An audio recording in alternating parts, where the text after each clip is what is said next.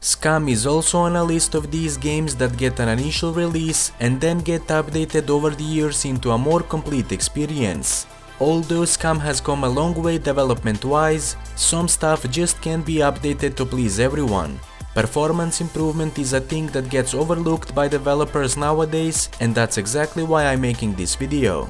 This is not a typical benchmark video that will show you what it's like to play the game on certain hardware. This is a video that will show you what it's like to improve the performance of the game on certain hardware. Before we proceed with the optimization process, you will need to download and install the LowSpecs Experience. The download link can be found in the description of this video.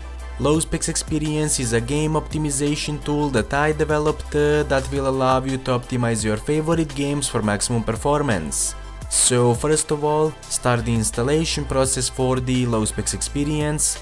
Once it's done, start it from the newly created desktop shortcut and select the optimization catalog.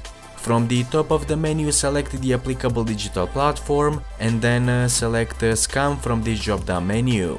Once that is done, press load the optimization package.